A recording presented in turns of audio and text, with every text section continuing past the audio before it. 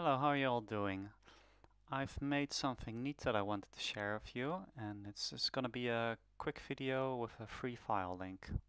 So, I made a template in Ableton that allows you to browse the patterns in your Analog 4 or your Korg Electribe. I guess it works on other devices as well. Open up this file here.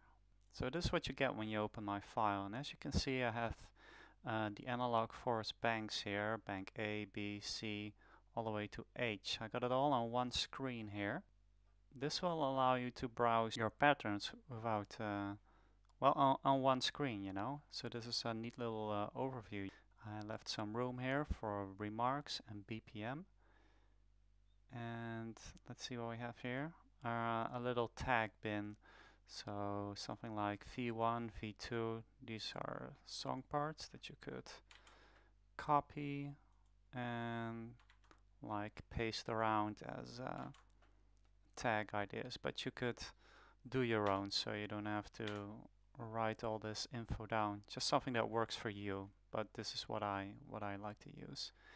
Now bear in mind that these patterns are just well, as you can see, if I click play here, then you see it changing on the Analog 4 as well. But these have not been defined in terms of length, and the length is 1 bar here. So you need to set this to something that reflects how long that pattern is, with a maximum of 4 bars on the Analog 4. So that's stuff you'll have to do for yourself.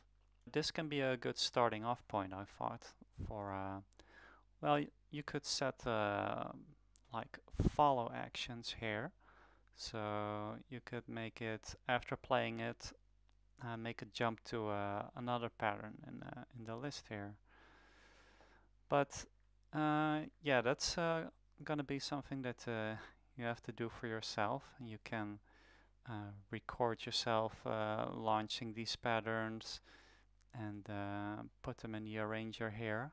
I've made an arranger here with a default length of like 3.5 minutes, so that's all baked into the project file.